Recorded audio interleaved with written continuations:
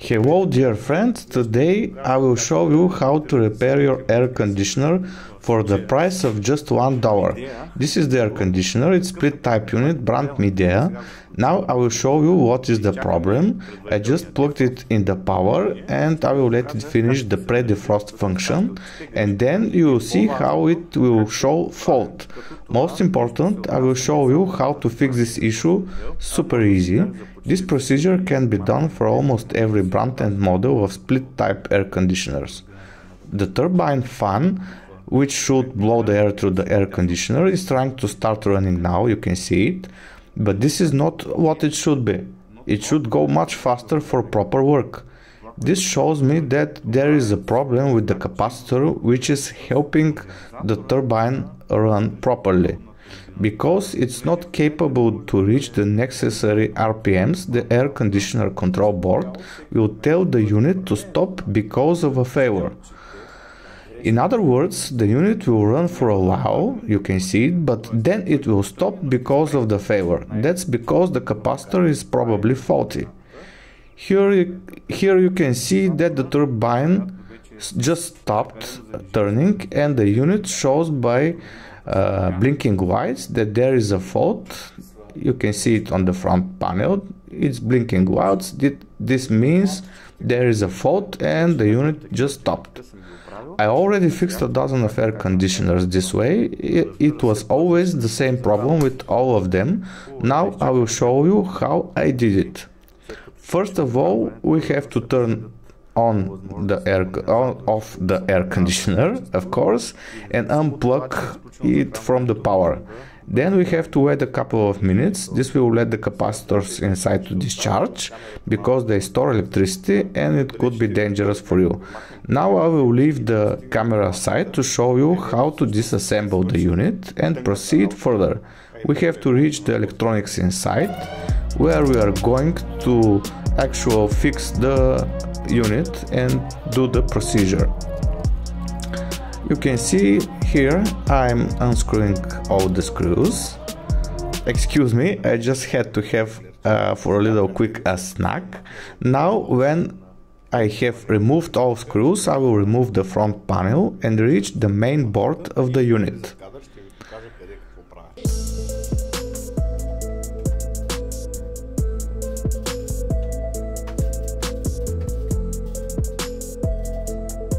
So my friends, this is it. This is how it looks inside the unit. Here we are going to look for the capacitor which is responsible for the turbine fan. When we reached so far, here is the main board. I will pull the board a little. This will let me reach the legs of the capacitor.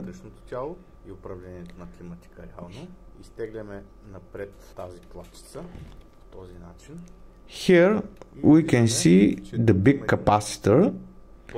You should look for those largest capacitors inside. It's actually the largest one inside the unit.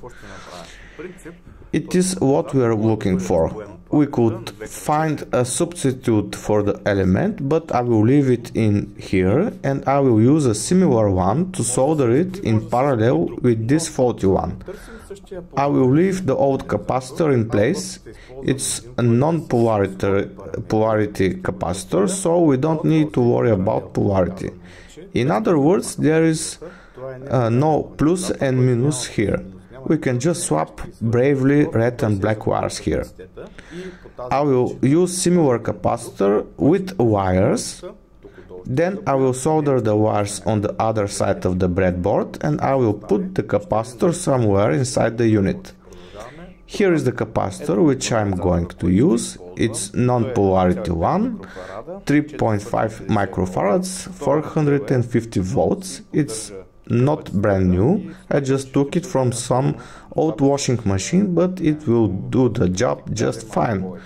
I measured it before and it's storing its capacity, so it will do the job, as I said, just fine.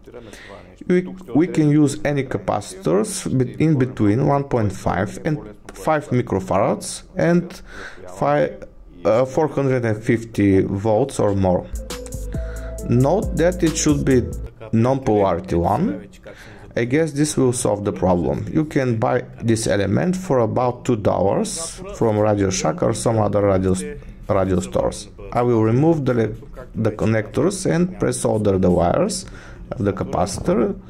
Here I will show you how I soldered the wires on the board. You can see how I attach the wires on the back of the capacitor.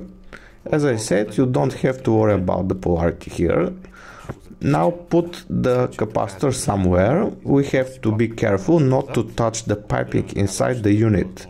After that, I will put back the board and rearrange the wires carefully. Then I will put back the plastic panels and I will test it. So dear friends, this is how this repair has been done. Now I will plug back the power and see the remote control and I will use the remote control to turn it on. And let's see the result. Here's the remote control. Maybe you noticed that this remote control looks kind of strange. The lower half looks brand new, while the upper part is yellowish. Actually, I used a very interesting technique to whiten half of the remote control.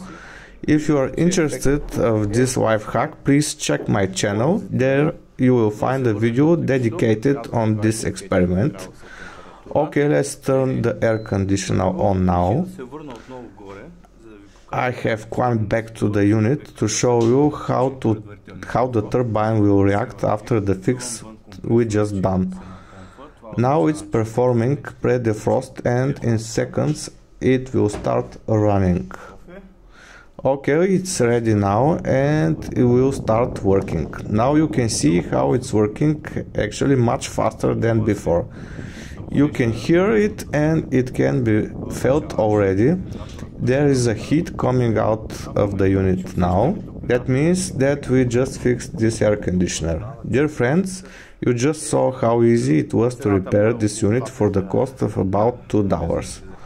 If you find this video useful, please give it a like and subscribe for more amazing videos. See you soon friends and hit that like button now.